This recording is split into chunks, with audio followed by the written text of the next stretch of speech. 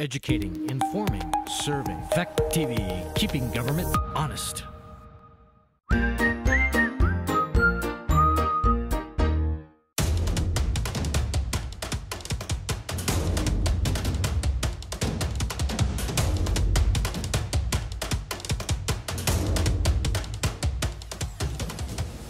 Meeting to order for the Bellows Falls Union High School. I'd like to pledge allegiance to the flag, please. I pledge allegiance to the flag of the United States of America and to the republic for which it stands, one nation, under God, indivisible, with liberty and justice for all.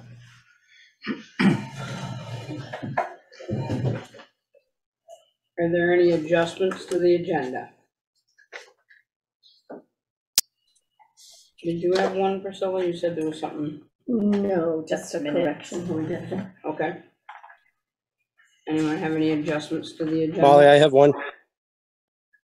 Jason? Molly, I have one if you can hear me. Yes, I can. Hi, everybody. I'd like to put into executive session follow-up from April, follow-up on guidance counselors' allegations of continuing racial incidents at the high school. Molly, it's Andy. Yes, Andy. I don't know if that would fall under the parameters of executive session. Okay. That's my only concern. I don't know what as far as what would be a hindrance to public in that conversation. Okay. I'm sorry, Jason. But I admit I'm not an expert on the whole thing, so. Jason, I heard executive session and then I lost you. Can you repeat again what you wanted to talk about?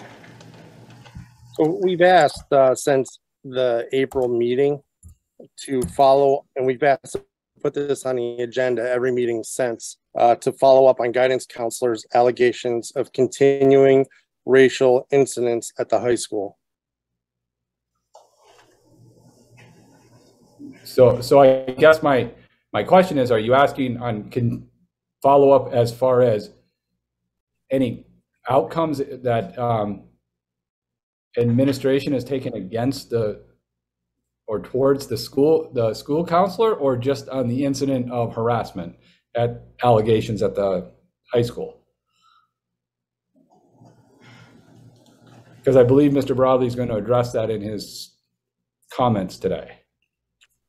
My only concern is that he addressed it. Mr. Broadley addressed it last month. I don't think or we feel that this has been resolved as far as follow up with the guidance counselor. So then it's a personnel issues that you're speaking about. Yeah, we've asked to put it on the agenda several times, and has been here. As a board, we don't know why.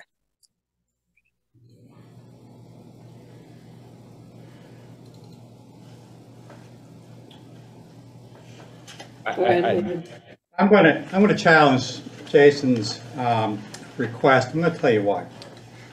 Obviously, how the school deals with issues that may or may not involve racism or other student to student or student to faculty or faculty to faculty matters, that's policy.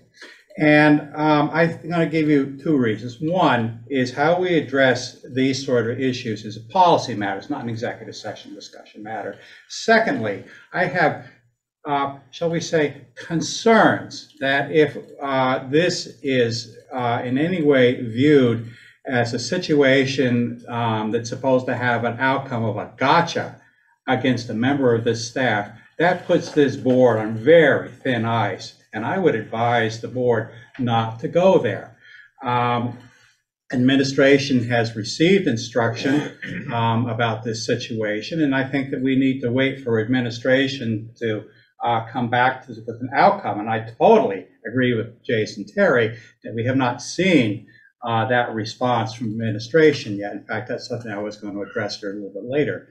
So Obviously, it's the board chair's call, subject to the board overruling the chair, of course, but it's the board chair's call as to whether we go in or not. But I believe that under these circumstances, that it would be an ill-advised thing to do.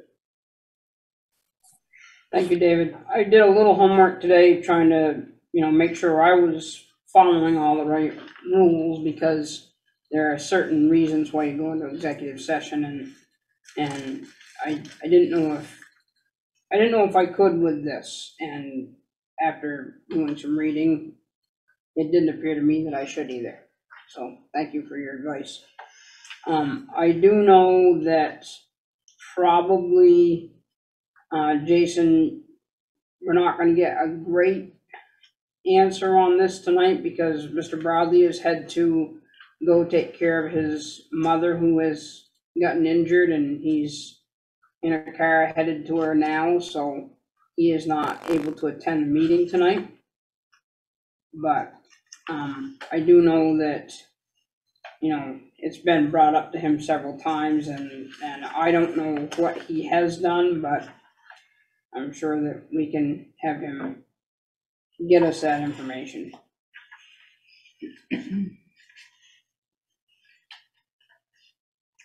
Anyone else? Go ahead, Brenda. I'm sorry, Deb. I'm sorry, you letting Brenda go first? That's the case. I was looking at you and calling you Brenda.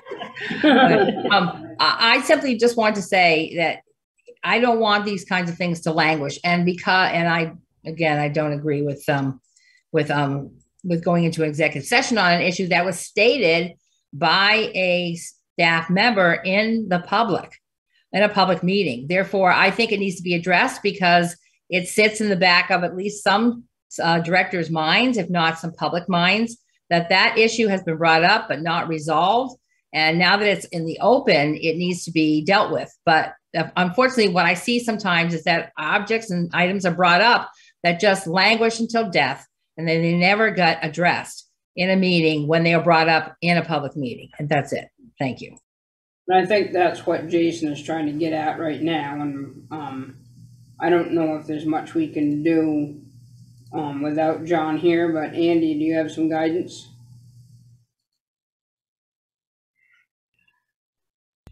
Sorry. I mean, I can definitely go through Mr. Broadley's slides that he provided to the board, and try and take some questions that I can bring back to him, that we can get some answers for the next board meeting based on those slides. I don't know if that, I know that the diversity committee had asked me to read a statement that they had written, so I was going to do that today, and also, just note some of the work that we are trying to do from SU level to support the high school, just all around regarding, all issues with students. So.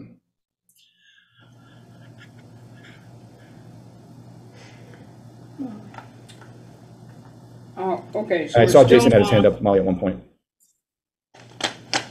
Jason, do you still have an adjustment to the agenda? That's what we're on right now. Yes, I have one other one. I asked to have on the agenda for this meeting, and I think I'm fall under new business to have Mr. Broadley and Mr. Haas go from meeting to meeting, so we can review for completeness. So stuff like this does not happen going forward. Because if we wait until July to address this, now it'll be another month, and it'll just be not resolved again. So I think as maybe we could encourage a policy, or I don't know how you would word it, but I'd prefer a punch list. And then once it's completed, just check it off and move forward. So the first part of your conversation was we couldn't hear you, but so under new business, you would like to have. Did anybody? I didn't understand what you said. Mr. Broadley and Mr. Haas have sorry. I'd like them to have a punch list, complete things and bring it to us every meeting.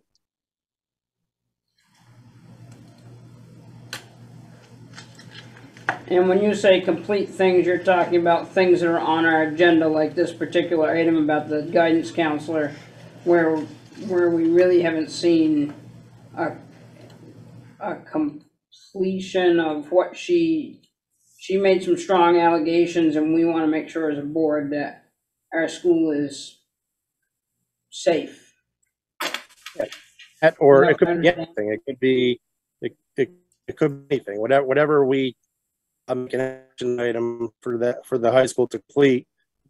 I'd feel better knowing that it was complete instead of having a new meeting the next month and talking about new stuff without completing the old stuff. It kind of doesn't seems backwards. All right, so we're going to adjust the Madam agenda. Chair, can I comment? Let me just get this adjustment done. And then if you got another adjustment, No, it's a comment. I want you to be careful. Can I comment? go ahead. I applaud Jason for asking for exec session if it's a personnel issue or we're discussing somebody's the way they're particularly handling things. But I think we want to be careful because the handling in a school is an administrative thing. So I would caution the chair to be careful where Yeah, we put that on. We're not the- putting on it the in an agenda. executive session. Okay. What Then we're we going need to to be do, careful and not discuss it as a personnel issue. so we are going to put 8A to just discuss our principal and superintendent on how we could get some sort of a punch list of completed things that we talk about for the next meeting. We're just gonna have a few minutes to just talk about that tonight. That's 8A. Anybody else? Adjustments, what we're on.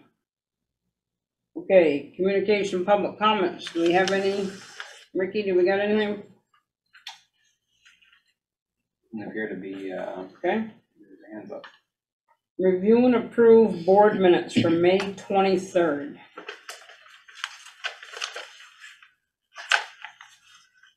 Mine was the communications from Andy, the letter, I think. Yeah, down here. Yeah, I think that's on the Okay. agenda. Thank you. Does anyone have any adjustments on May 23rd? Priscilla, go ahead. Yes, under policy, and where it discusses the following policies we posted on May 18th, F1 was not one of those and was not included there. That should not be there. We actually have that voted on under 7. Okay. So that needs to be removed. Anyone else? My name is missing from attendance. I was here. So we need to add Tanya Noyes to attendance.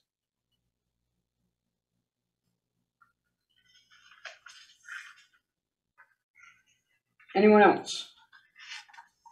I'd like a motion to approve the minutes as corrected. So moved. Seconded. Motion has been made and seconded to approve the minutes with the corrections made to take off policy F1 and to add Tanya Noyes as attending. Deb, how do you vote? Aye. Deb Wright. Jason? Aye. Priscilla? Yes. June? Yes. Tanya? Yes. David? Yes. Brenda? Yes.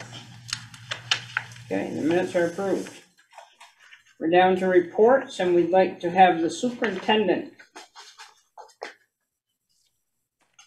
Yeah, thank you, Molly. So I've been asked by the Diversity and Equity Committee to read a letter that was written. Members, the lead members weren't able to make tonight's meeting, but it is a committee that's been, as far as I know, since coming to WNSU 4 years ago, has been in existence. I don't know if it existed prior to that, but so it's been there for the 4 years. I've been a member when I'm able to make it, for the 4 years.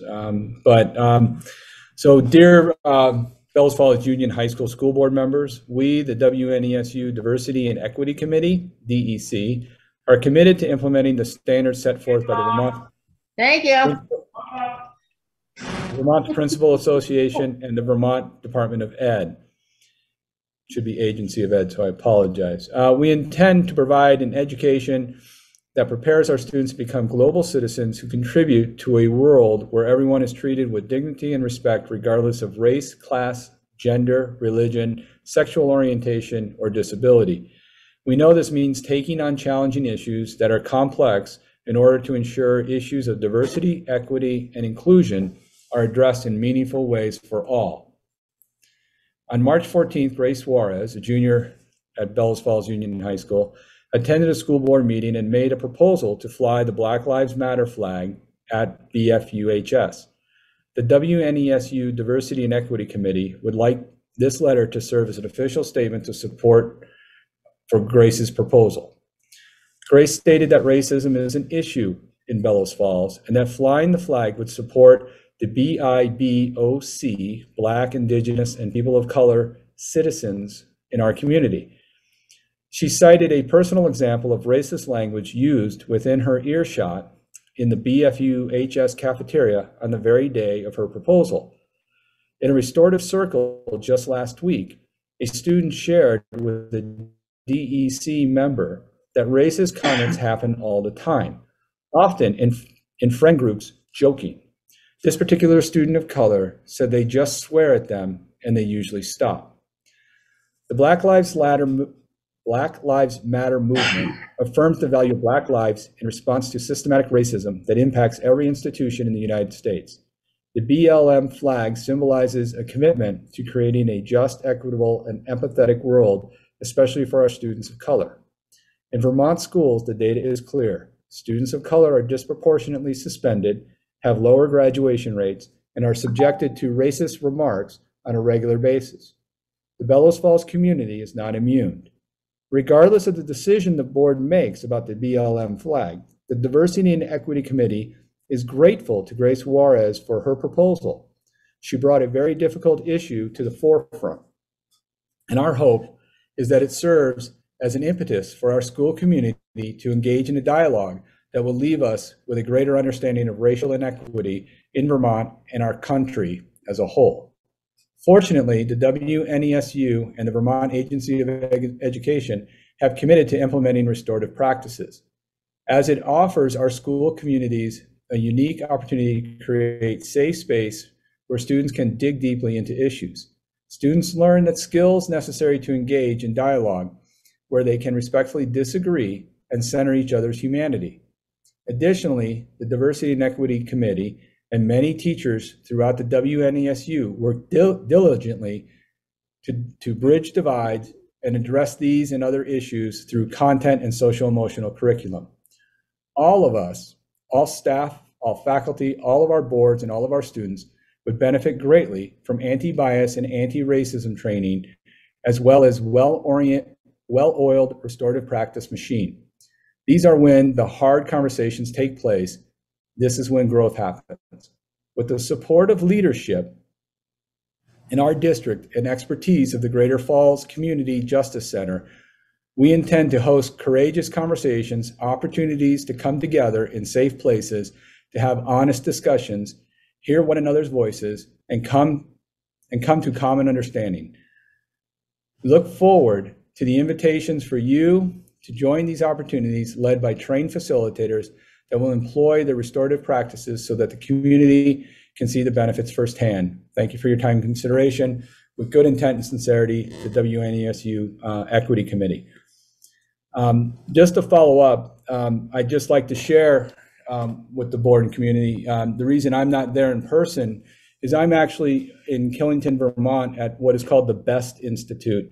And it's a 4-day conference put on by the Vermont Agency of Education for multi-tiered systems of support. And the purpose is to bring teams together to discuss these type of issues and how we support students, how do we change our instructional practices. And when we wrote the grant to bring staff here, we use the lens of restorative practices and social emotional learning. So we actually have 3 buildings represented here, up here at the conference. Mr. Broadley had a commitment with his family, so he wasn't able to bring someone from his building. But it's exactly what we're trying to do at the SU level, is to address not just the high school, but systemically what we're doing and how we're addressing issues throughout our entire SU. It's why we're looking to add a restorative practice person devoted to the high school. We're looking at trying to couple that position with a diversity and equity coordinator, which is actually required by the state of Vermont now. So we're looking to bring on someone who has that strength and can bring us that support. And to be very frankly, answer the questions that the high school board is asking, to be able to provide data right away to the high school, but any board when they're asking. So we are looking at addressing the issues. We've had some meetings with the Greater Falls Community Justice and looking at how we can do it. I know, as I said earlier, Mr. Broadley was looking to, if he were here today, we had a presentation around harassment.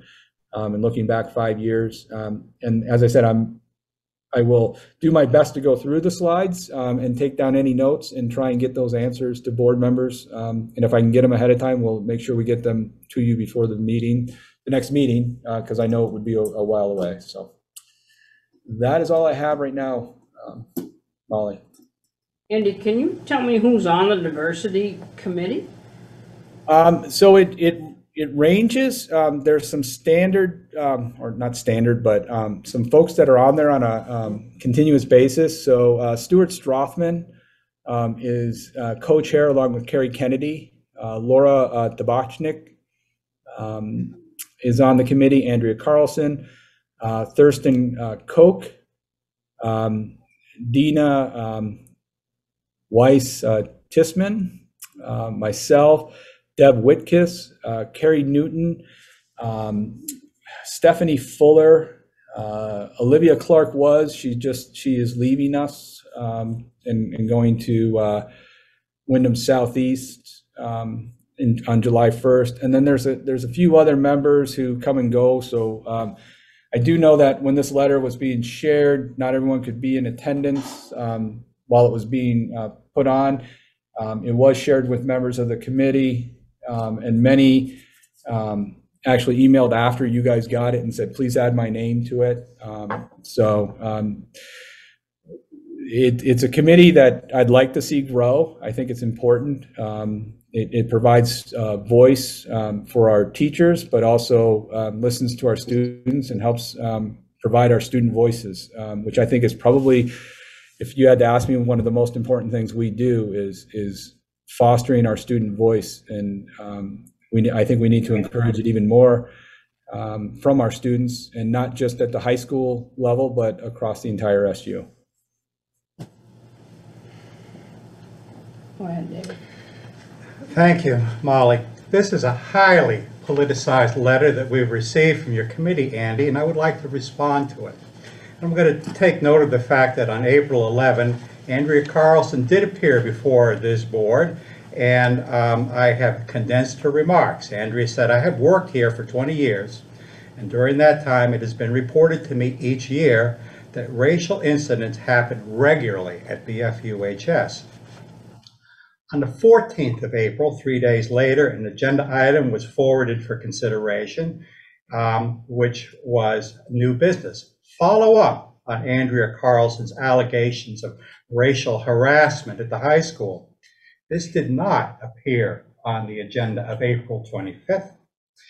And on May 17, a new agenda item was forwarded for consideration, and that item was steps taken to address allegations of inappropriate behavior towards minority members of the BFUHS community. Regrettably, that did not make it on the agenda of May 23rd. So I'm making an assumption here, and my assumption is that this letter is the administration's response to this request. So I have a question for the committee, and I will frame it for you here. At the November 10 WNESU meeting, the high school board chair walked out of the room while Curtis Reed of the Partnership for Fairness and Diversity was addressing the board. And when he finished, she walked back in again. And on November 17, I sent a request for a high school agenda item called Discussion of Possible Censure of Board Chair, which was also not acted on. I'm wondering, the WNESU Diversity and Equity Committee would like to have a courageous and honest conversation, to use their language, about how we respond to opinions we may not agree with, particularly when they have potential implications for matters of race.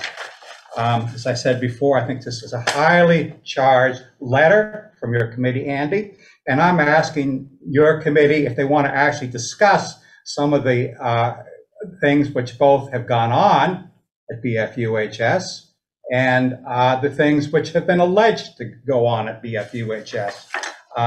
Thank you. It's a feel good. I'm glad you wrote it. I think Grace Warriors did a great job. But if your committee is serious about doing the work, let's see some of these issues start to be addressed. April, May, June, almost July. Let's get with it. Thank you. Go ahead, Jim. Molly, if I may. Go ahead.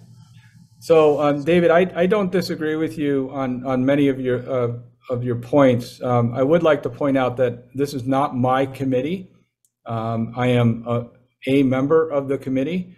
I don't chair the committee. Because of my schedule, I don't make a lot of the committee meetings.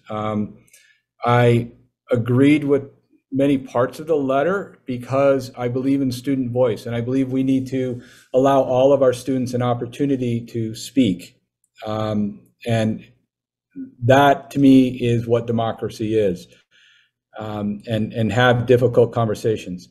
I will say, and I've said it, one of the reasons why I asked John Ungerleider to come and speak with the board was exactly to address some of those issues, to bring them to explain to the board some of the things we were doing and some of the conversations behind the scenes. We didn't, I had asked Mr. Broadley to get a committee together of students and to discuss all of these issues. I've asked Mr. Broadley numerous times since Ms. Juarez did her presentation to provide that information to the board. I don't have access to that information, but I've asked Mr. Broadley to do it. I believe Mr. Broadley is trying to bring some information to the board at this time. I can go back to the committee and I can bring your suggestion that they come and speak directly with the board. I'm sure that if their schedules, can align, that they would probably be very happy to, but I can't speak for the committee. Whose committee is it, Andy? It belongs, it was a committee that was, as I said, I don't know the origins of the beginning of it, but it was a committee that was put out there when I came on as Director of Student Services. I was told that there was a Diversity and Equity Committee. I belonged to it at a former district in Vermont, and so I said I would be a part of it because I believe in the diversity and equity and the work that they do. Who is this committee responsible to, Andy? Again, David, if they're supposed to be responsible if I'm supposed to be responsible for them, I guess, but as I said, I don't know who set it up. I don't know what the governance is of that committee. It was not something that I put together, nor do I haven't had oversight of it. Thank you, Molly. Molly, it's been at least 6 years that committee's been on board. Go ahead, June. I have a couple of comments, I guess. One question, does this committee keep minutes so we can go back and read minutes and stuff? That's my first question. And the second This letter sounds like a whole lot of what Andrea had brought up in her letter that she read to us. And this letter coming from a committee would have meant a whole lot more to me if the letter was signed by the members. I know for a fact that the school board, before I got here, had at least 8 letters that were not signed, and they were not read because they were not signed. So I guess that's, my first question was, Yep. do they take minutes? So in response to both of those, June, very good points. Yes, they do take minutes, and they are kept.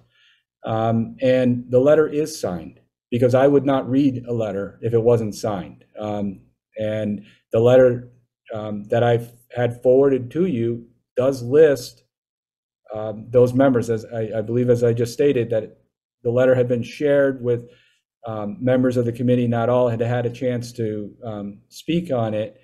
It was then, as I knew I needed to get it out to you guys ahead of time. It was sent out. It's signed by Stuart, Carrie, Laura, Andrea, Thurston, Dina, myself, Deb, and Carrie Newton. And since then, other members of the committee have said, please sign my name to it. So I agree with you. I would not bring a letter to the board that was anonymous. I didn't take those as signatures because they were typed, so. Sorry, that's because where- it was a where Word my document. It was a Word document that was understanding. being shared. Okay, So. thank you. But I could share those emails where people were agreeing to be a part of it if you'd like. No, that's fine.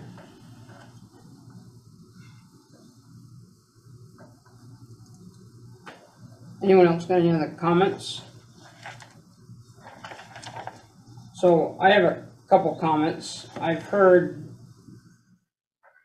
probably since November 10th about restorative practices. And it feels like that's all we talk about is restorative practices. And even though I've done exactly what everybody felt I needed to do to save my face, so November 10th is never going to go away from my history. But I did it, and I owned it, and I stood in front of you all and did what I felt was the right thing at the next meeting, and then had a meeting with that gentleman. And because I didn't agree with what he was saying, I didn't say anything mean, I didn't do anything, but I did remove myself, so that was the wrong move.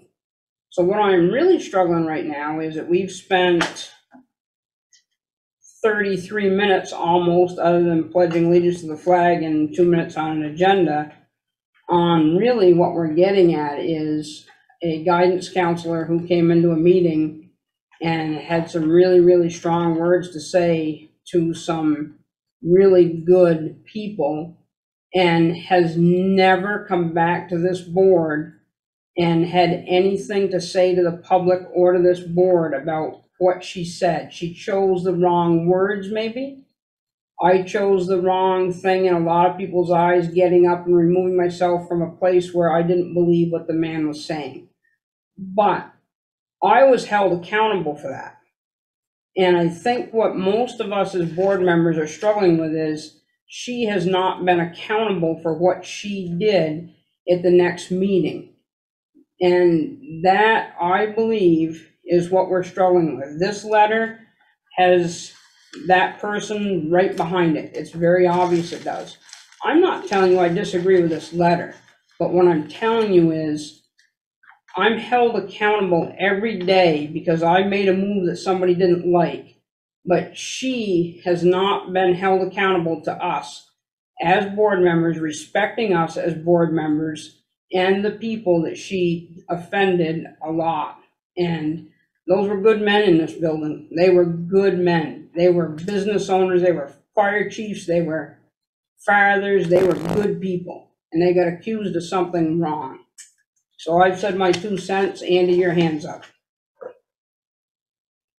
Thank you, Molly. I guess we're diving a little bit into the supervision evaluation piece. I do understand and respect your concern and duly noted about a public apology. my concern is that, you know, the difficulty is when we do take action and address an issue with a staff member, we can't always discuss the outcomes and whatnot. The other piece is, and where just to say I struggle personally, is I would never want to sequester or try to influence any staff member from coming forward to speak during public comment, because I think that just like student voice, teacher voice needs to be heard, and they need to do so without fear of retribution. And if any staff member, if they want to come and say something negative about me, and they're fearful that I'm going to have retribution for that, they're not going to come forward. And so we don't have an open and transparent community. We have one that then sits behind the scenes. And so that's my concern. I understand exactly what you're asking for, Molly, and fully respect it. I respect that you addressed the issue with Mr. Reed and took ownership for that, and I'm appreciative of it. But that is my concern, just thinking of supervision of any staff member. If we're demanding types of you know, apologies and whatnot, does that put us in a situation of fear of retribution? So that's my only concern on that. I'm sorry, I don't know the lady's name above Fact TV. Deb Witticus. I'm sorry, who is it? Deb, isn't it? It's another Deb, I believe. You have your hand up. Yeah, pardon me. I just wanted to say, I'm not sure if I can even speak. Can I speak? Because I'm on the equity. Oh, okay, thank you. Yeah, I have been on the equity committee for a few years. It was, in fact, started by Chris Pratt and Len Carey. And I came into this personally because I believe that we can do this as, you know, I think I've heard in one of the school board meetings, we can do this in a very different way rather than, you know, shutting each other down, or, you know, leaning into the political nature, that we can do this in a way where we're talking neighbors to neighbors. And I just respect you so much for, holding yourself accountable. I try to do it myself, and I have to do it all the time. And on the equity committee, we have courageous conversations because we have points of disagreement. And I would have to say that over time, people have grown in their understanding that this type of work does take courage, and it takes us all holding ourselves accountable for our actions. And it also takes faith that we can learn and we can grow together. And the only other thing I would like to add is that I have enjoyed about being on this committee as a community organization is that we're not just talking about race or gender or, sexual orientation. We're also talking about there's a large percentage of students that are stuck in generational poverty, and they are a marginalized group, and they happen to be majority white students.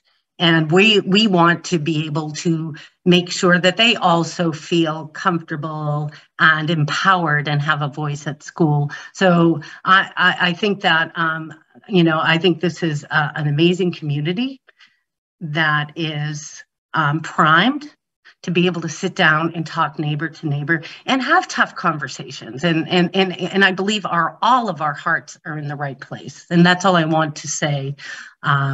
If I would try to take some questions, I can't speak for everyone on the committee. And I think that I personally have advocated for us to really take an approach that gets the politics out of the personal, because we're all living in the same community, sending our kids, and we all deeply care about them. Thank you. Deb, your hand is up. I'll put it down. No, Deb Wright. I think I wasn't the first one. I think maybe Jason or someone else. I'd like to be polite and give the right time, but all I have, but so if you're, since you're listening to me, I'll just say what I think, which is that I do not believe that personnel should not, that's my concern, and as business owner, that they should not come directly to the board. They have a chain of command to deal with, to address their concerns. That's my biggest issue with feeling in some ways, and I am on the VLCT, Diversity, Equity, and Inclusion Committee, so everyone's aware where I'm coming from here, that shaming people into doing what you want is not the way to go. And that's inappropriate. And when you're inside of the system, which this person was, there were other ways for her to address her concerns that were not in front of the board. And I do not believe, based upon the fact that we haven't the information, that did or didn't happen, but that is the way it should go. If you work in the system, you deal with the system. We can't walk into the building and speak to her directly about our concerns as board members. We have to go through her managers, her administration. We do that. That is the proper place to do that. But that means that also the other side matters too, that there are proper chain of command ways to address issues. And now we are left with this hanging out thing that leaves us all incomplete. And we need to address that. And now moving it through this letter, this highly politically charged letter, as David has stated, is another way to push the board. That's my comment. Thank you. Thank you. Jason, you had your hand up. Do you have something? I do. I have pretty bad internet. Can you guys hear me okay? Yep. I just wanted it. I'm hearing you guys, and I just wanted to make sure that somebody had mentioned with Andrea's comments if they're accurate or not. And I think her comments were very important, and we need to investigate them. And that's all I simply been asking is if it's factual, what are we doing about it? If it's not factual, what are we doing about integrity? That's it. That's simple. Thank you. Thank you. A follow-on question, please. Yes, sir. Okay. I want to state clearly and unequivocally that I do not believe that faculty are an excluded class when it comes to public comment. I think they have just as much right to come into this room and speak to us as any other member of the public. I will note that Andrea Carlson lives in Westminster, is a neighbor. I think that we also need to bear in mind at all times that her comments are protected by statute against retaliation on the part of her employers. And in this particular case, her employers are a food chain that runs right up to this board. So I think we need to be extremely careful about singling particular members of staff out when we don't think that we like what we're hearing from them. Secondly, I want to reiterate, Jason Terry just nailed it there. It's not what Andrea Carlson said. It's how this administration, because that is the chain of command, has addressed those concerns. And it's been 3 months since we heard those concerns without any apparent follow-up from the administration. And I think the time has come that we have that follow-up. Andy, do you have anything else? No, I duly noted that what the board is looking for, and I will make sure that we get as best answers we can by July to let you know. Thank you. It's all you.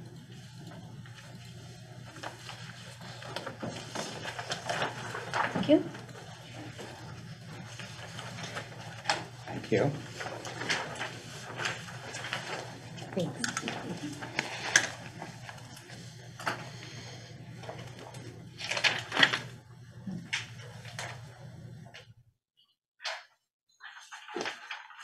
So The last time we met, I handed out a sheet, a one-page sheet, which showed the budget and expenditures by what they call objects, salaries, benefits, and other cost data. This particular one is by function, and that's how we kind of track our expenditures. And I will say, for fiscal year 22 budget actual data, it's the third column or fourth column over to the left. And that is as of maybe the 26th, 24th, June 24th. So we've not completed everything as yet. Now, I just want to tell you, in the accounting for your expenditures, we deal with, it's very important to get the account structure, which is a 20-digit account, and every digit has to be an exact match, because if it's not, and this is where you're at, and I'll just be very blunt with you, if you go down towards the bottom where it says food service, 30, that's function 3100, you'll see there a $221,000 amount. Andy, I'm sorry you don't have this. I'll try to get with it, but I just finished it this afternoon. So I apologize. But so, and if you look at the 221 and you say, well, wait a minute, the budget for next year is 58,000. What's going on? Well, I haven't tracked it down yet, but I suspect that somewhere there was expenses that were just put the wrong account number to. And I got to tell you, this is where we're 14 foot down in the hole right now. And if you can, visually think about 14 feet down and trying to climb out, you're going to struggle. And I think that's where we're at, and we just have to make sure each entity has the right charges as well as each account. And we're working furiously on trying to put this together and try to get there. Right now, the other twist that happens, and right, wrong, or indifferent, is the SU picks up some monies that belong to the high school that are not SU expenditures. And I'll phrase this. So, substitutes. There's $54,000 of substitute monies that we've got to charge back. And I've done it. I've included here $140,000 of outside expenditures.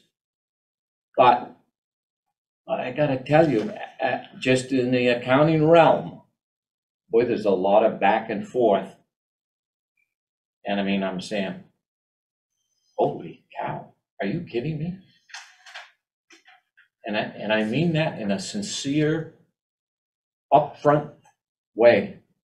I just, and if you say, well, doesn't that happen everywhere? And I'm going to tell you, nope, it doesn't. And this is this is like having to unravel some knotted ball. And the problem is, I can't unravel it quick enough because it needs to be done.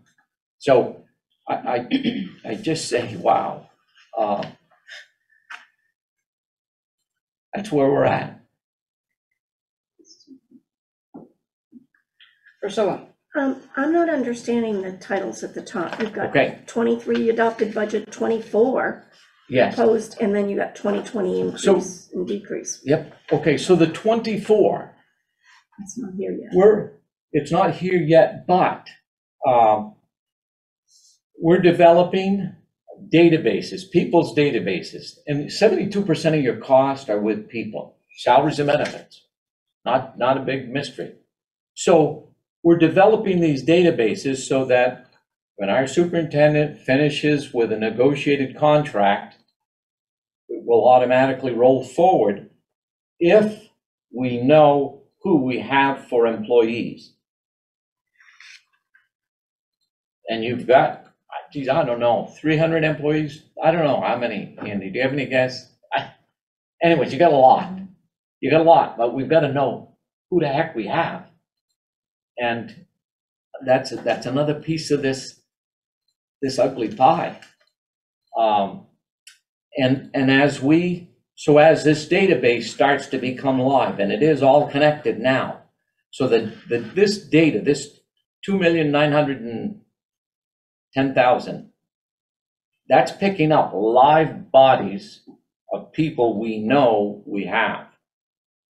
The thing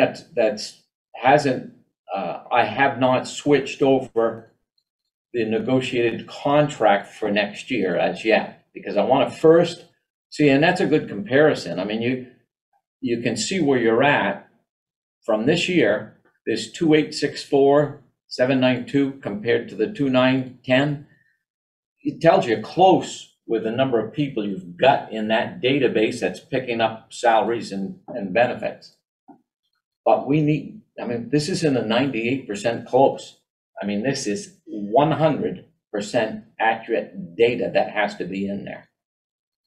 So the 24, the salary and benefits will become live and be put into each function.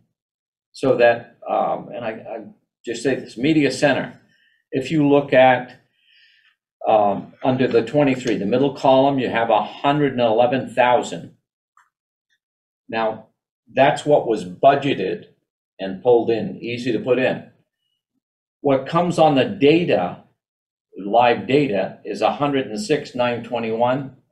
And so that's pulling out live people. Whether you had a change of one person, could be, but that's why it's picking up live data right now. All of the non-personnel piece, I've just parroted from last year, but we'll sit down and talk as we go forward. So this is, for me, the budgeting piece is the critical component in your whole financial aspect. Because once you've got this down and the information is live, you'll know where you are. You won't guess. You'll say, right there, that's where I am. So, hey. Well, that 14-foot hole that you referred to is called e-finance, and I believe that it was supposed to align us with the 22 or 32-digit federal chart of accounts. It didn't work. This was a pilot district.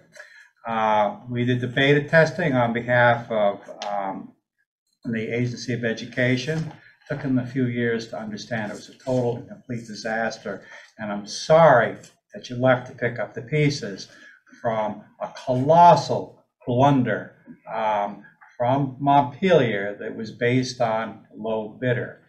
Cheap is not always a good value. No, It's a pretty good no, example. It isn't. I have one comment that I want to make about funds that flow back toward the high school, and that is when you're talking about personnel, you probably know this, and forgive me for saying this, but we have teachers who teach in multiple districts. Those teachers, I believe, are in the SU payroll, and then those costs are apportioned back out to the districts. And I'm guessing maybe that's part of what you're struggling with here. We're breaking in the database for live people. If somebody's working 0.2% over at one school and the rest, we're splitting those up so that, as I say, in the end, this is 100% accuracy. So it will, whatever cell is being pulled, it'll pull it to the right place.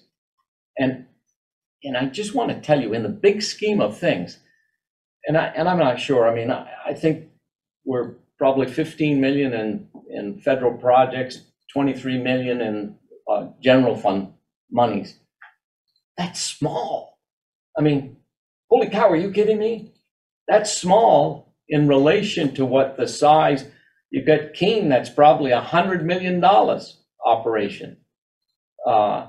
Hartford, which is $42 million operation. So it's not that this isn't, I mean, it's not so big that we can't control it. We can and should, and it's just getting that ball unraveled fast enough to get there. Wow. Andy, you have your hand up. Thank you, Molly. And I just wanted, and Jim can correct me here if I'm way off base, but my understanding, kind of like what Priscilla was saying, or the question she was asking and kind of answering that a little bit, with what Jim has been putting together and the conversations I've been having, by having all of this in there, we will always be able to fairly accurately predict where our next year's budget is going to kind of start coming out, because our payrolls are consistent. I mean, those don't change. And so, but, and also with what David was saying, Jim and his team have been working to do that, dividing people out in those 0.2s and 0.3s.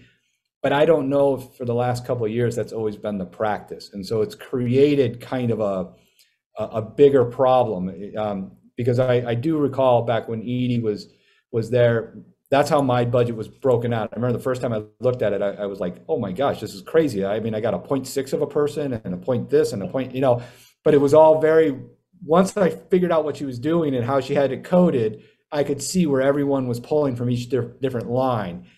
And I think that we got away from that practice. E-finance didn't help us.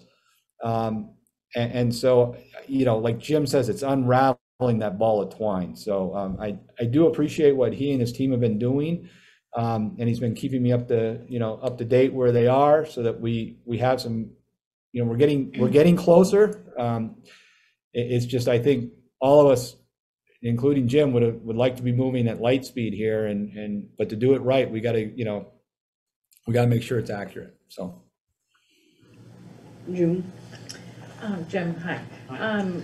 I am told that the town of Westminster overpaid the district, and I was wondering what column the reimbursement to them comes out of on this. This is just the high school piece. Oh, okay.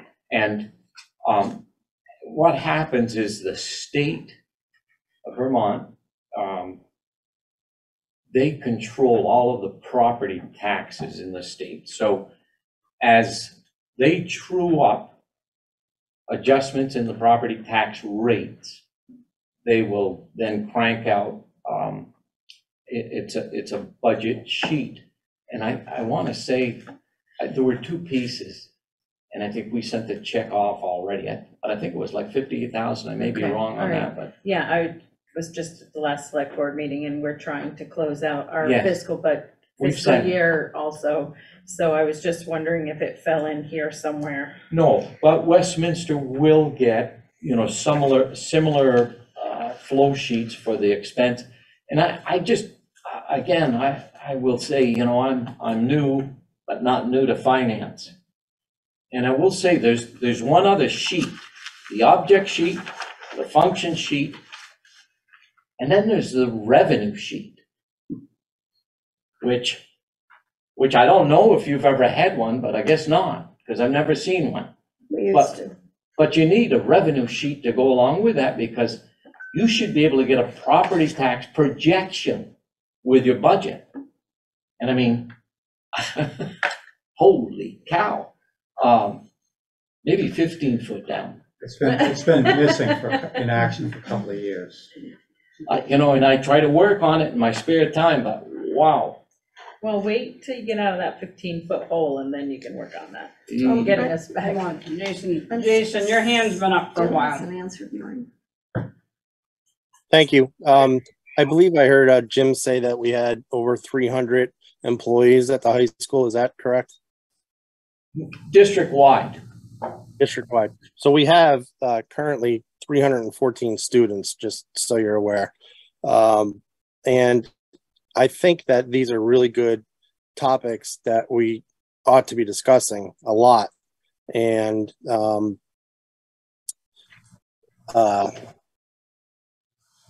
just the importance of this is huge. And thank you. I forgot what I was going to say. Priscilla, yep. Yeah, I'm sorry, but part of my question was the fact that 2020, why are we not comparing 2021 to 2022 rather than Well, 2020? You know, yes, I mean, you could compare it, you know, to all three. I mean, it's just the real estate. I mean, I could put a wider page, and I hope to have a 14 by 18 sheet eventually, which would give me another column. Right now, for me to pull that off from this e-finance system would just take a lot more time. And using 2020. Well, the 23 I have, I know for certain because you just passed the 23. So that was my May project, is to pull all that data and push it into where it has to go to recode it. That was May. And the comparative, because you always want to know where you are against budget. But again, I hope that I can show you that that's not as, it's not the type of information. Again, you'll want to spend a lot of time where you want to spend time. But for me, the three comparatives are where you've been for this year, this current year, where you're going next year, and then being able to project in the future. Because you also, I mean, most taxpayers want to control their property tax dollars. Now, they care about education dearly, but you know what? We all have our limits as to how much. And so these three columns, they really direct a little bit of what you want to have for a system. And I will say this, Priscilla, I spent 5 years on a school board. The information that I got, this wasn't my full-time job. And I mean, I had 1.5 inches of paper that I couldn't sort through. And I mean, listen, if I spent 2 hours that every night, I don't think that I could get results of where I wanted. This was developed so that you who are not in finance every day can easily go through and say, hey, I got you. I know where you're at.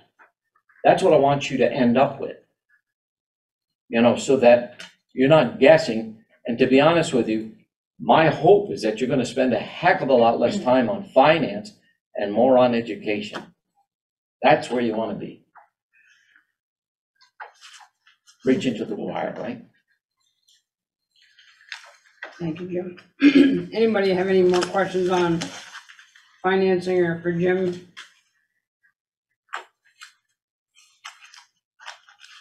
Jim, it's my understanding that you have quite a ride home, so thank you very much. Hey, thank you so much. Principal's report. Have you got that, Andy? Yeah, let me just pull it up here. I apologize. I thought I had it open already.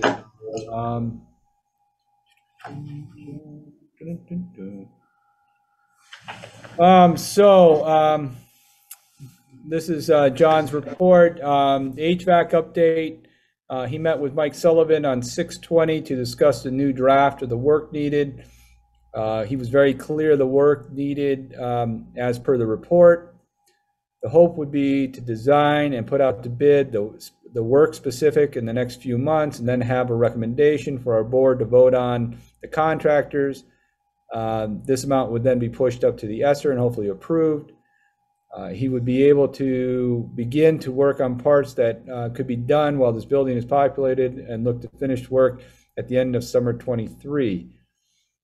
I asked Mike about the needs to test for PCP, and his reply echoed what our state said, to have the HVAC work completed, as it only will help to lower the results of the testing of the PCPs. I will forward the updated report when I get it. If I may just add in there, we did have a meeting with Vermont Efficiency.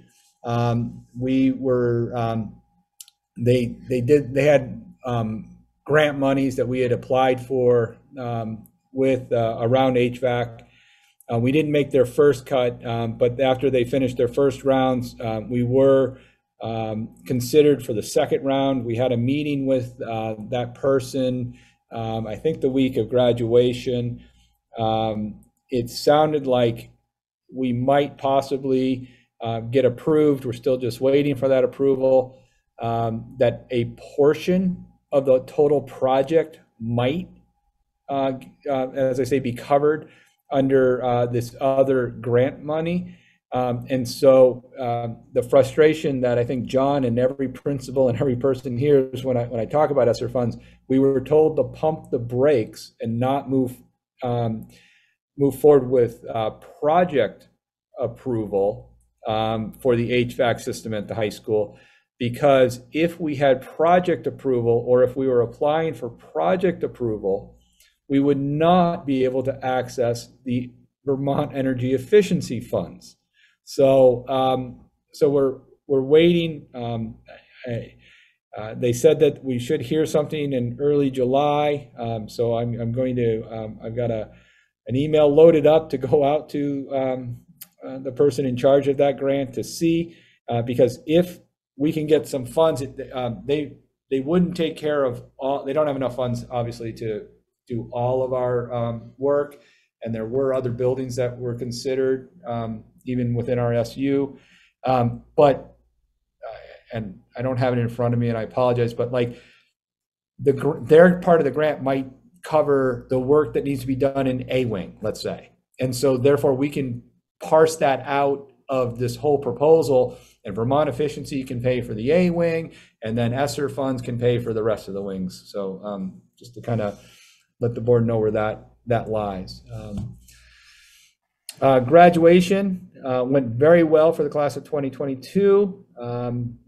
Both Molly, you and I had an opportunity. I know Jason was there as well. It was a great event. It was a little windy, but Ms. Streeter, you were there too, I believe.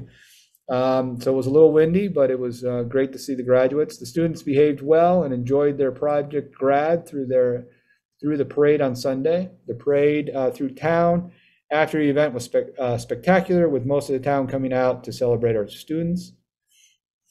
The U.S. News and World Reports, and John has it linked here, had our school ranked at 16th from the 2021 school year performance. There are many indicators, but the two most important ones are graduation rate and AP scores, and that's the percentage of students taking AP classes. It is his perception that the school year 2022 will show improvements in these two areas. And then he's also attached 5-year data on hazing, harassment, and bullying reports. And I can, as I said, I can take questions on those and try and answer them. But I don't want to speak for the high school or for John, not knowing exactly all about that data. So.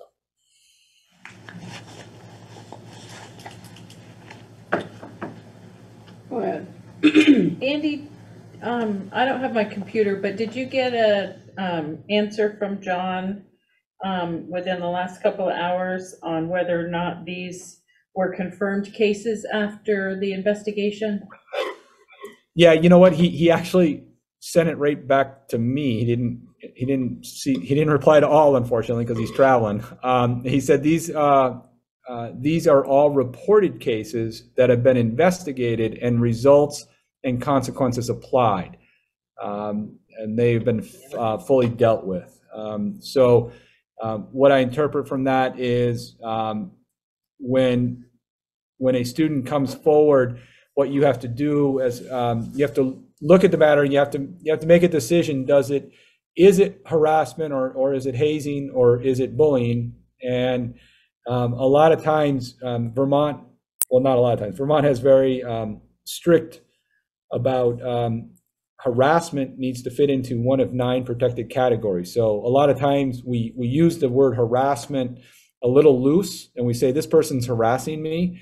And when you look into it, it doesn't fit into one of these 9 protected categories, which I should be able to go off the top of my head, but race, religion, creed, sex, sexual orientation, and disability, and I'm now forgetting 3 of them, so I apologize.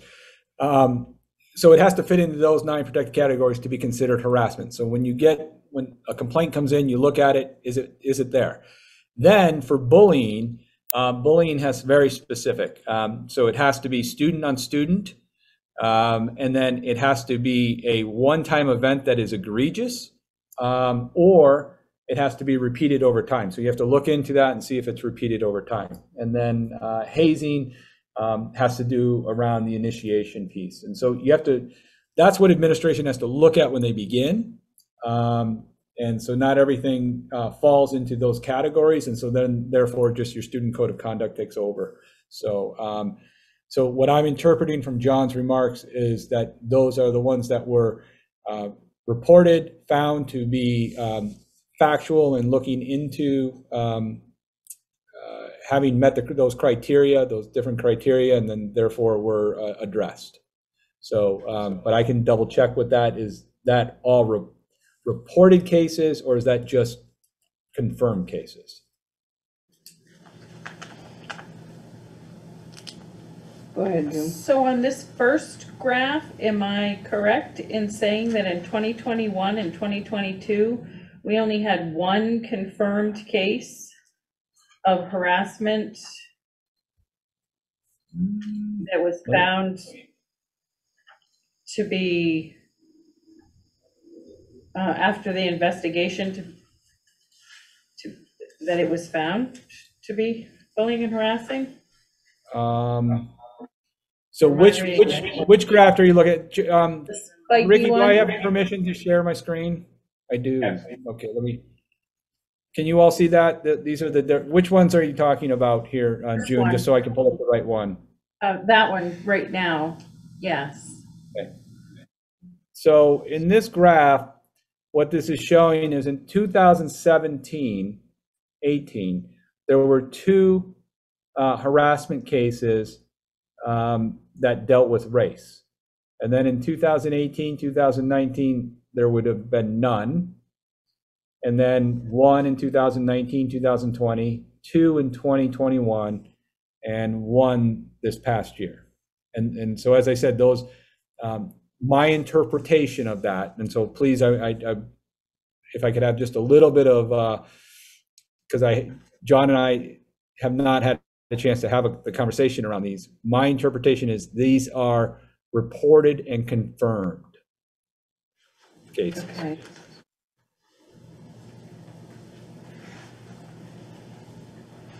So I guess I'm not sure what the next 2 graphs or 3 graphs are showing us. Then if we've only had one. This graph here. 1, 2, 3, 4, 5, 6, 7, 8. So this graph here is looking at 8 of the protected categories. I'm trying to see which one is missing. And they might be combining 2 of the sex ones together, because sometimes that happens. So you're looking at, in the last 5 years, no, because he's added bullying. So there's been almost 12% of the confirmed cases they have on harassment, hazing, and bullying have been, 12% of them have been for bullying. Almost 9% have been around a disability. And you can see that 20.6 have been around a race. So that's looking, I believe, again, and I'll have to double check with John, is if you were to look at all of these and put them into a pie chart, so all of these cases, that's how they break out of how they fit into those different categories. So this is just looking at that same graph over linear as opposed to a pie chart. Out of the 7 total confirmed bullying and harassment cases we've had since 2017, 20% were race? Because I'm thinking that this doesn't look. In 5 years, it was only 34. Not that any's good, but this doesn't look bad to me if we've only had, unless I'm reading it wrong. So again, I think what Ms. Carlson was mentioning, and just my tenure as a building administrator, oftentimes things don't always they don't always go up to the level of an HHB is the acronym we use, or hazing, harassment, or bullying. So they don't end up on a report. But there can be a culture in a building that exists, that you work to try and address that culture that students might use. And a lot of times students might think that's something, and I think that was in the letter from the committee. Students often, the intent is to be joking in a familiar way, but in hazing, harassment, and bullying, it falls on the perception of the individual. And so if that individual perceives that it is that they are being harassed in a way or bullied, then that's when it raises to this level. And so it's one of the things as a building administrator you have to tease out. So there might have only been, in the last 5 years, 34 confirmed cases. And as I think I heard Molly say, one is probably too many, kind of thing. There might be additionals that are out there. So.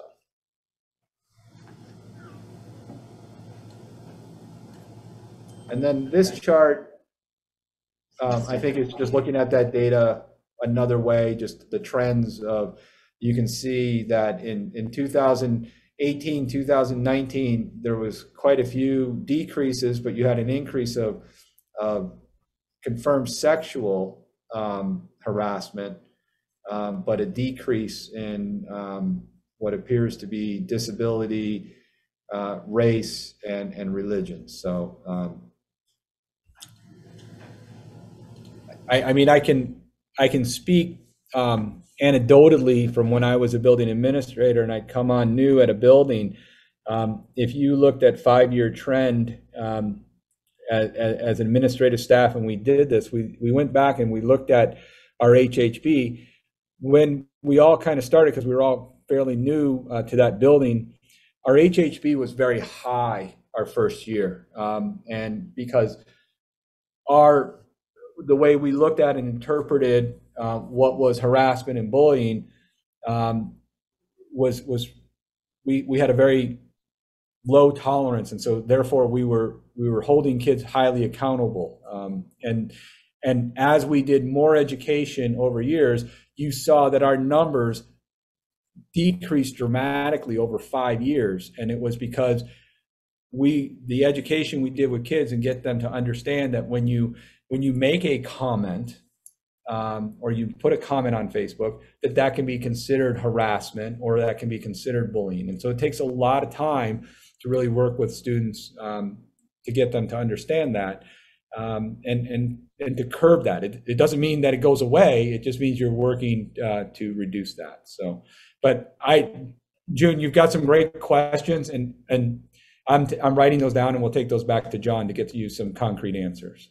Okay, thank you, because I guess I'm still confused, because if the number along the side is the number of instances,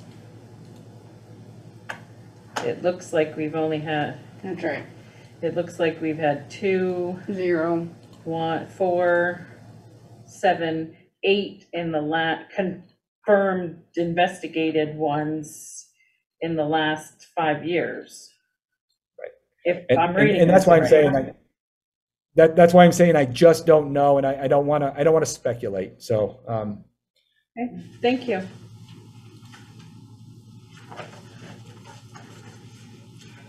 I think Jason has his hand up, Molly. Go ahead, Jason. Couple quick questions for Andy. Andy, would you generalize these incidents as numerous or regular of the 5-year investigation that John did?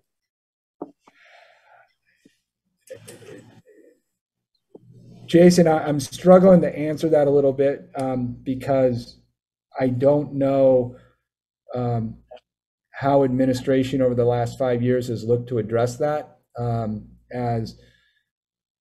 As the director, it wasn't something that was in my purview.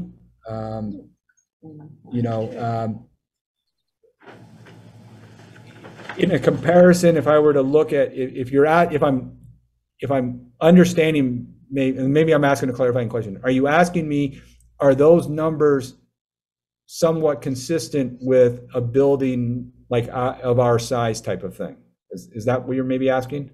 No, I'm asking your opinion as the chief boss. Do you think that these are numerous or this happens on a regular basis? I think that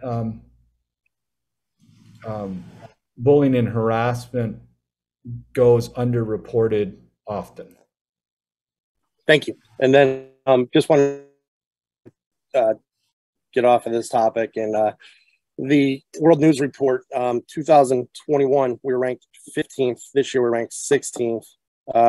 2021, we had 332 students. This year, 314. Last year, our student to teacher ratio was 9-1. This year was 11-1.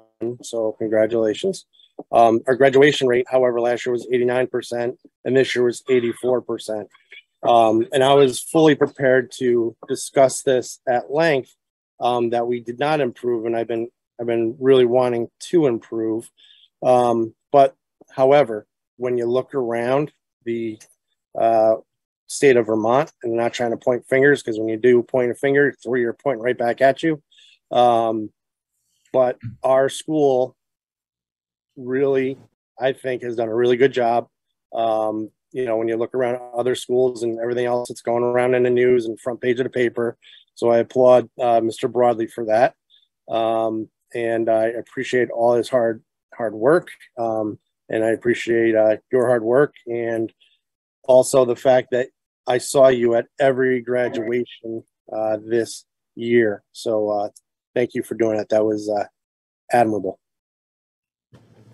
Thank you, Jason. I have to admit, I was unable to make 2 of them, which was Saxon's River. I made Saxon's River, so Central and Grafton, just because they were at the exact same time. But I do appreciate you noting that. So I might be wrong on my numbers, Jason, but I specifically asked our principal when I was signing the diplomas what it looked like. How did it look? How was our graduation rate? And he told me we had 74 kids and 72 of them graduated. So that, to me, is 97%. But yeah, I'm just going by what this thing reports. I don't even know how accurate that is, but because I was pretty impressed. Kind of the only information we have sometimes. Yeah, and he said absolutely. He felt confident that by the end of the summer that these other 2 students would probably get through it. So that to me sounded pretty good. Yeah, that is impressive. Well, I think that disparity in graduation rate is caused by what's known as 4-year cohort. Number of kids who start as freshmen, the number of kids who graduate as seniors. June? Molly, I was going to echo just what David said. Is he done? Yep, I think so. He stopped. I'm just confused about ranked 16th out of the state of Vermont, ranked 16th out of what? 16 out of Vermont? So it's 16 out of Vermont. How many schools are there in Vermont? I'm sorry? How many schools are there, high schools are there in Vermont? I'll get you the exact number. 50 sits in my head, but I could be wrong. 50-ish? Oh, that's good, 50-ish. More like 32. The other thing is just what David was saying is and down in Massachusetts, we used to have this when I worked down in Massachusetts, you got your 4-year cohort, then you got your 5-year cohort, then you got your 6-year cohort. And so, you can play with those numbers any way you want to, but David is correct. It looks at the number of kids that were enrolled as freshmen, and then how many of them in 4 years graduated. And so you're also looking at past data. You're not looking at the present data. So, so just to keep that in, so people keep that in mind. It's not, next year's U.S. News report will reflect this year's graduation class. Some schools could make out really good with that. If we lose them and they move to somewhere else and their 4-year is lower, then yeah.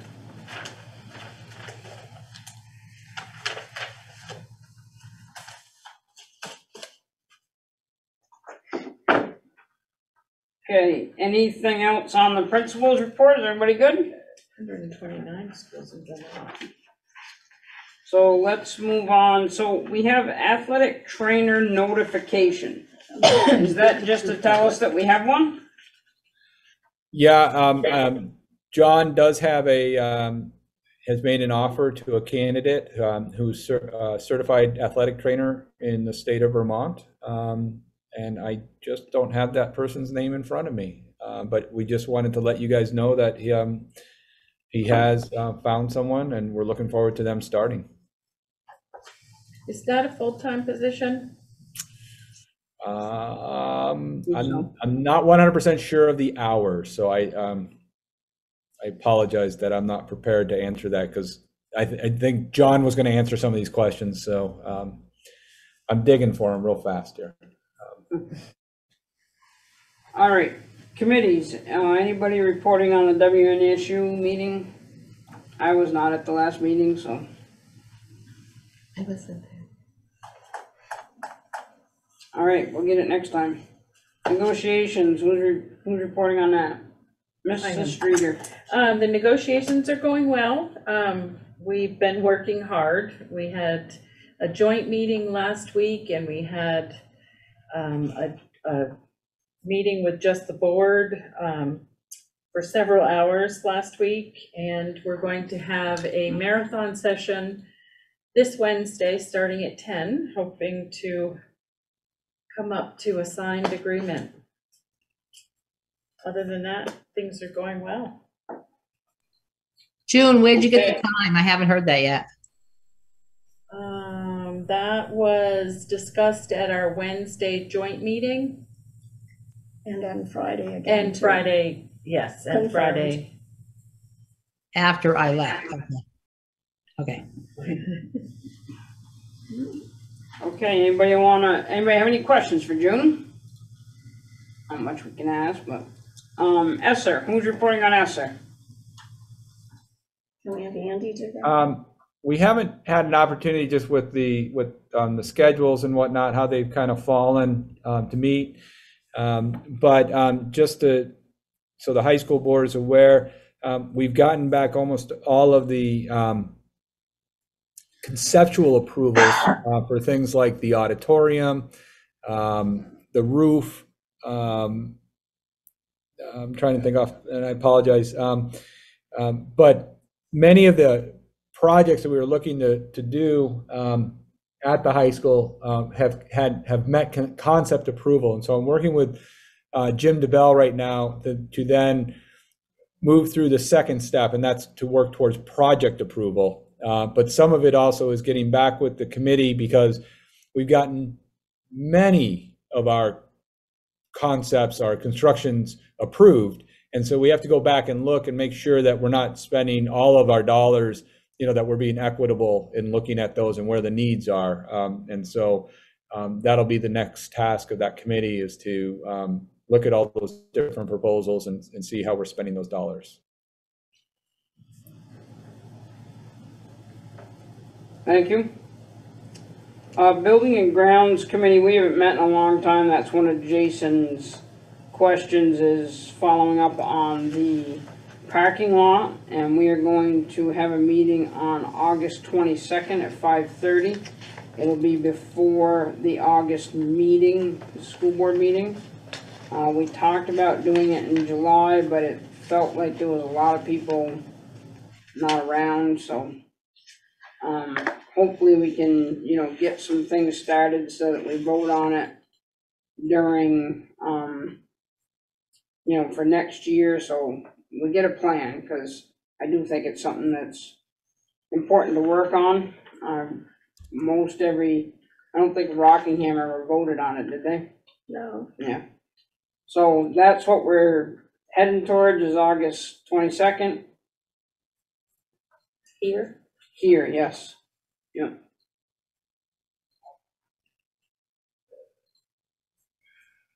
So the next thing we have is unfinished old business for discussion and action.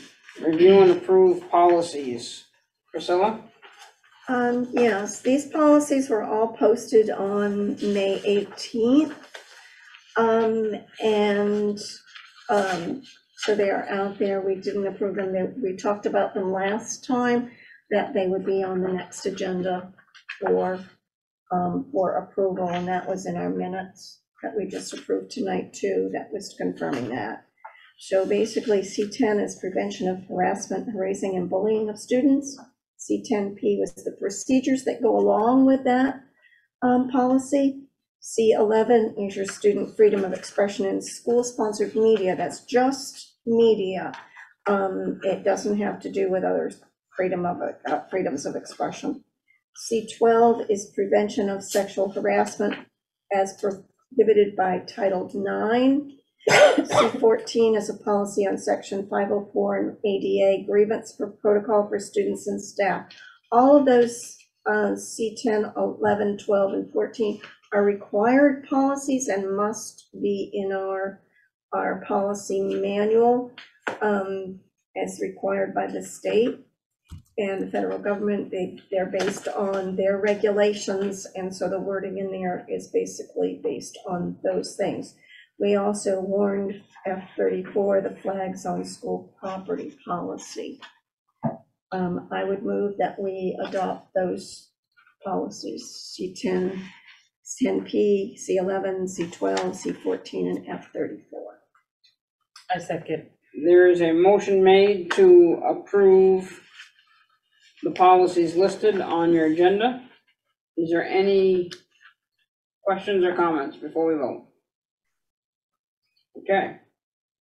Jason, how do you vote? Yes. Deb? Aye. Priscilla? Yes. June? Yes. Tanya? Yes. David? Yes. Brenda? Yes. Policies are approved. I have one question for Priscilla, Mhm. if I could. Does this make us almost caught up on policies? I can tell you how far off we are. We have 1, 2, 3, 4, 5, 6, 7, 8, between 8 and 10 more that we need to. Okay. I was trying to look for a date to be able to have a policy committee meeting in July, possibly July 15th, if we don't have any other one. Then of course, there are recommended policies and optional policies to add to those, but that would at least get us updated on those. They're supposed to be updated every 3 to outside limit 5 years, and we're way out of compliance, so we're really getting there. Really proud of the committee. We're really impressive, their work on that and their willingness to meet. Good, thank you.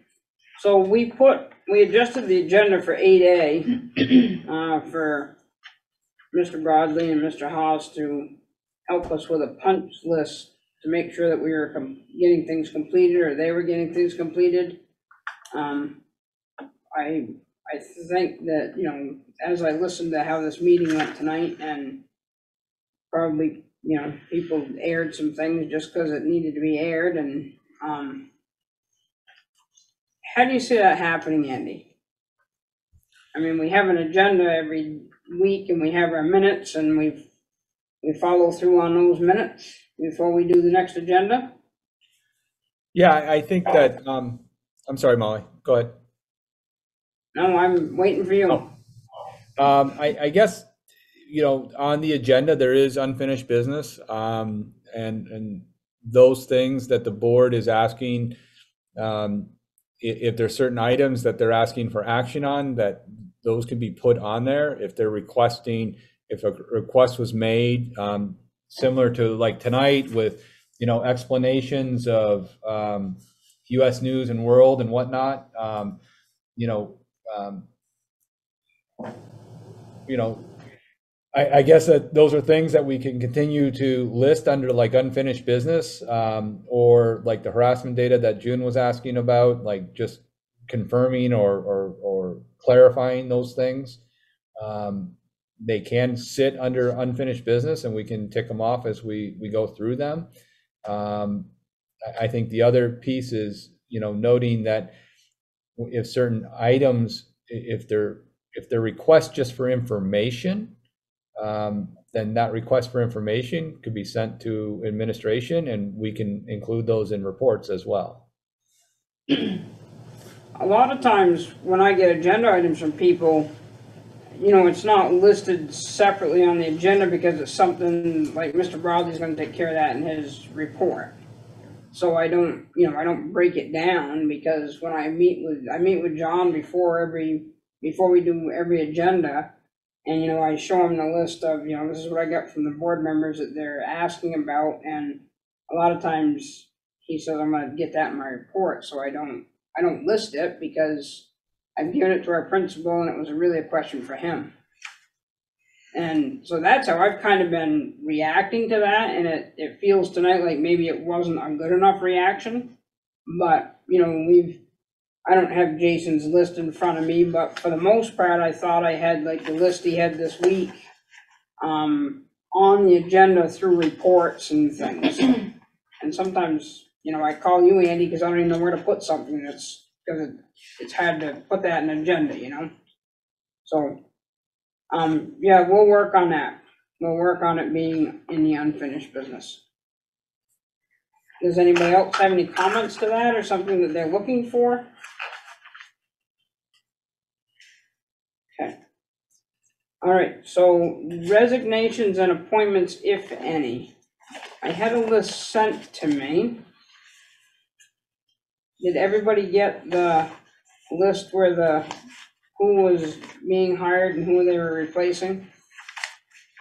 No, I didn't. Okay. So Andy, correct me, but I think I have this right. This list got sent to my email. It said Megan Ellis, math, replacing Lori Walters. Robert Oakes, math, replacing Jenny McKay. Jennifer Garrettson, chorus, 2/3, replacing Richard Smith. Matthew Peister, science, and it was a science opening. Rochelle Boré, art, replacing Anna Majeski.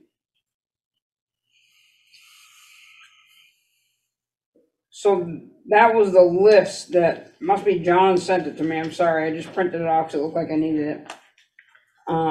We already voted on. Yeah, a lot of those are those, yeah. Except for the art one. I don't So remember. I think I can clarify a little bit. It's actually just, the list is a little smaller that we're looking to get here. I'm just trying to get some information so I can give you. So so the first one is Rochelle Boré, who would be the art teacher. And we would be looking at, and I'm trying to pull that up as I'm trying to talk and do two things at once, and I apologize. I shouldn't have started with her because I didn't have her. But she comes with a lot of experience in the public or the private sector, you know, just as an artist, but also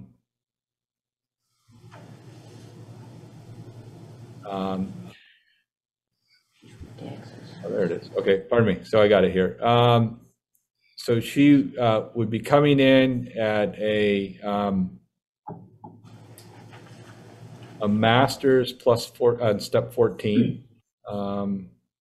As I said, she's worked as an art teacher down in Texas and recently relocated up here. She's also worked as a program director in the Chicago area and also as an art teacher in Illinois. You know, John felt very comfortable. I wasn't part of that committee, but felt that she was very qualified and would add a lot to our students.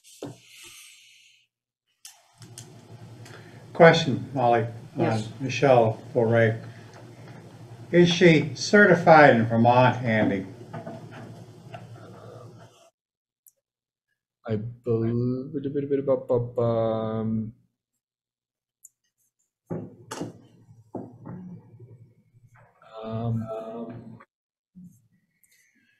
I think we had that conversation back and forth. I think that she is working towards her certification. She's spoken with the state.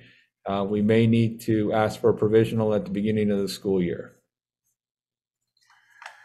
Well, what I will say is that this candidate appears, based on your testimony, to be well qualified for this position. I was an eye-opener when I saw Masters plus 14, so I was curious what the resume looked like. But I think that when we hire teachers, it's also useful to know what their certification status is. Sounds to me like you won't have trouble coming up with a provisional on this proposed hire, which I will support. But you know, just think when we hire teachers, we should know what we're hiring. Great point, David. This year has been really challenging, and what I've really asked principals to do is, you know, we've got a lot of teachers who are working towards their certification. The state knows it. I mean, it's been very difficult across, you know, Vermont to hire teachers. Rochelle, I will say she has a Bachelor of Art in art, and then she has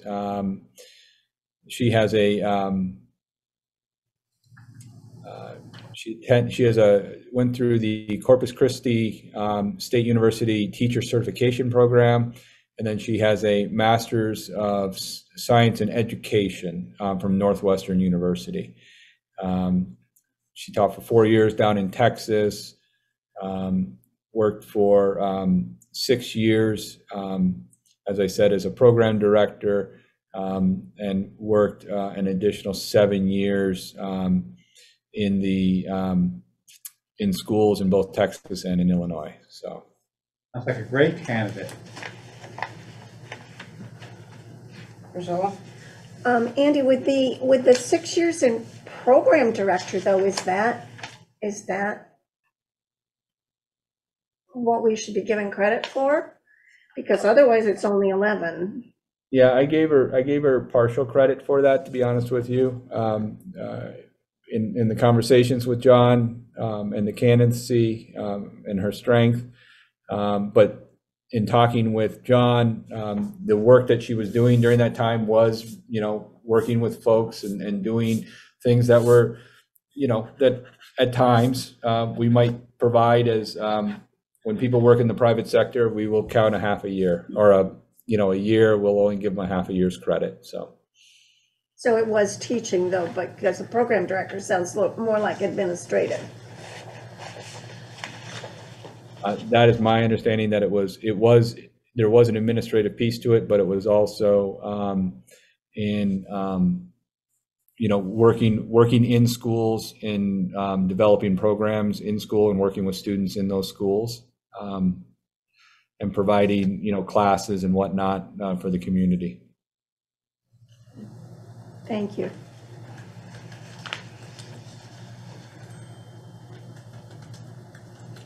The other, do you want to do one on each? Molly, how would you like to handle? Let's get this one done and then we'll go to the next one. Okay. So can I have a motion to accept Rochelle Boré as the art teacher. I'll make that motion to Okay. accept Rochelle Boré as the art teacher. There's a motion on the table, Add step. yep, At to step accept 14, Rochelle masters. Boré, art teacher at a master's step 14. Are we ready to vote? Deb Wright, Aye, Deb Wright. Jason, Yes. Philip, Yes. June, Yes. Tanya, Yes. David, Yes. Yes. Rochelle is our art teacher. What's next? All right, this one's a little confusing, so I'll try and parse it out. Katie Eamon has been teaching with us, and this current year she is on a year's leave of absence because of some childcare issues. She is requesting another year leave of absence. She was hoping to return. She signed her contract to come back, but the daycare situation continues to be a struggle for her, as we know for many of our parents in our community. But so she is requesting another year of leave of absence from the board. And the reason why I'm starting with her is because then the appointment to replace her is next, but I can't ask for an appointment until after we're able to move forward on her leave of absence. Can I have a motion to accept Katie Eamon's request for a 1-year leave of absence? Would that be also just as long as she's not teaching elsewhere? That is my understanding, is that she is not teaching, Priscilla. Okay. I'll make the motion to accept Katie Eamon's year of leave of absence due to daycare deficiencies. Anybody have any other questions? I have a question. What does the collective bargaining agreement say about leaves of absence, Andy? Without pay.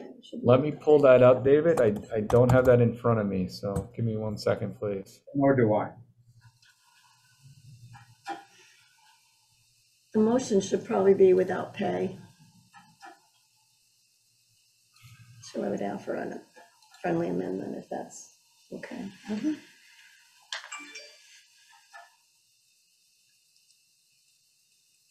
think it provides no step increases as a result. Because we only grant step increases when pay is given. My computer's running a little slow here, David, so I apologize.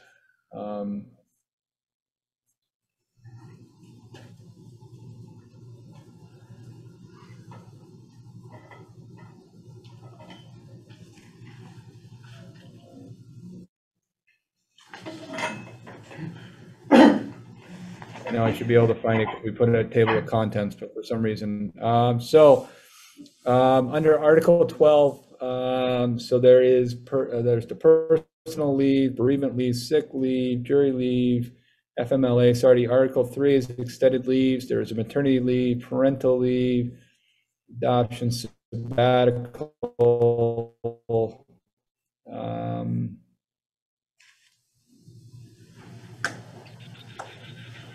How about the extended leave, Andy? Yeah, it's for other extended leaves. It says for leaves for any other reasons, with or without pay, may be granted at the sole discretion of the board.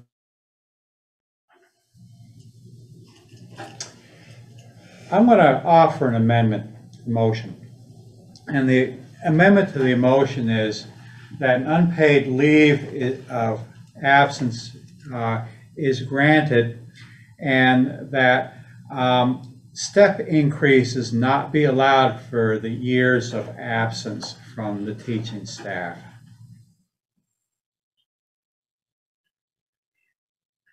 David, I think that's in there for if it should be.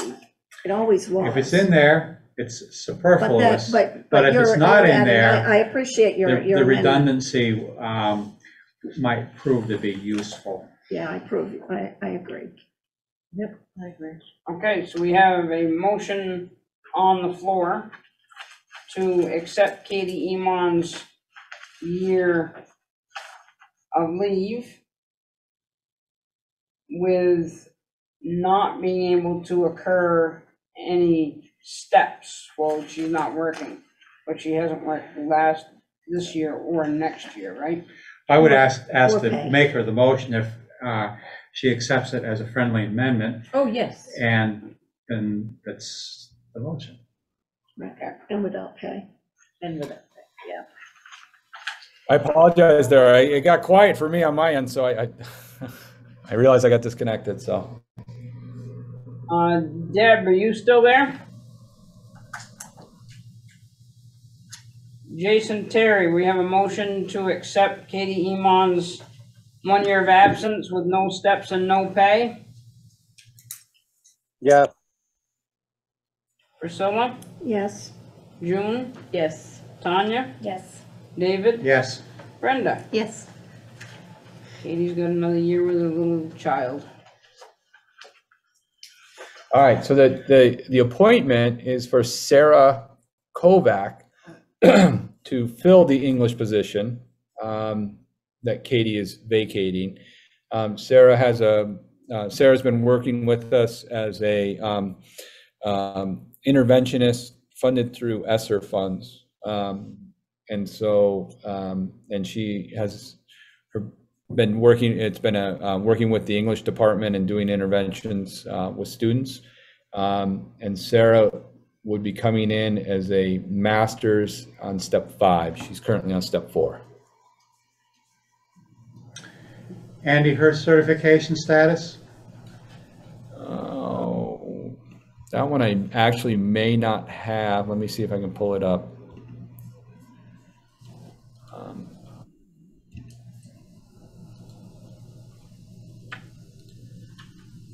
I don't have her actual resume with me. Let me see if I can pull it up. I hope I don't get disconnected. Give me 1 second and.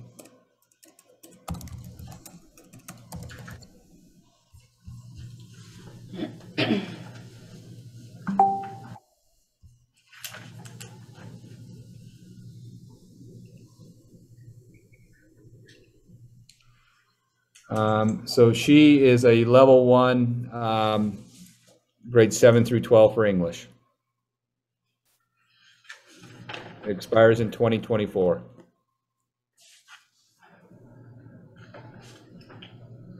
Thank you, Andy. Yep. Okay, can we get a motion? Oh, wait, I have one question first. Well, let's get a motion so we can talk Okay. about it. Okay. I make the motion to accept Sarah Kovac as a long-term sub for Katie Iman's. No, No, a 1 year a contract. 1 year A contract, 1 year contract. not a sub. No, 1 year non-continuing contract, probably. Okay, you make it then. Okay, I make the motion for Sarah Kovac to be provided a 1 year non-continuing contract.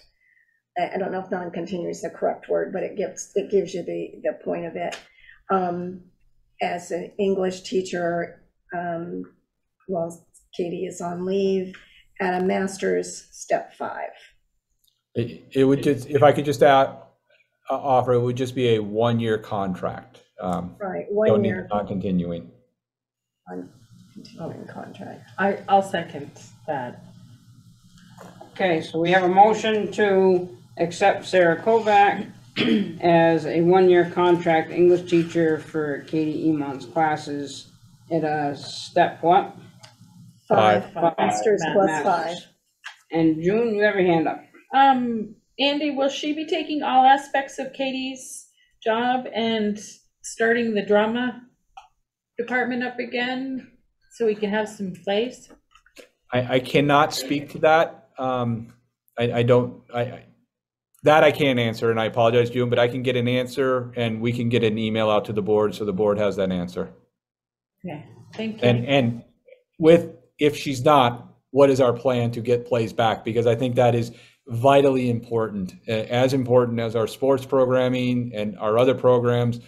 The arts are an avenue for many of our kids to express themselves. So Maybe we could get Katie back just to do that. that may be a possibility that we could maybe look into, if she can come back and just run those performances. So Yeah, because that's a separate contract. Yeah. And, you know, this area doesn't have that much to do, so we really look forward to those plays. Can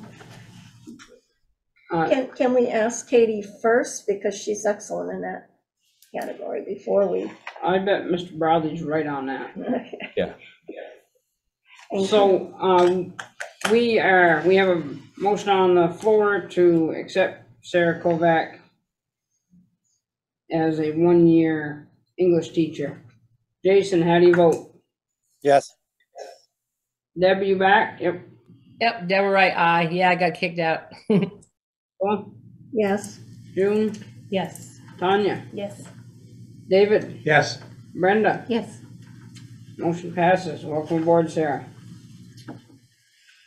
We Thank you are very much. down to director's comments. Oh, what? Sorry. Can I? I don't know. What do you got? I should have We're brought under this- resignations right I now. Is this a know. resignation or an appointment? It should be, but it's not. I should have brought this up earlier and I apologize, but there was an email a while ago from John Broadley asking for a hiring committee to hire a full-time restorative practice person. And there was a little bit of back and forth, and I was wondering if he went ahead and formed that committee and we're advertising, or Yeah, if not. so that's an SU position, because it's a grant funded position. And so I've asked all principals, just for clarification, I've also asked all principals to invite a board member to be a part of every committee. I think it's just important for transparency. I don't know who was on that committee, but I know the committee met.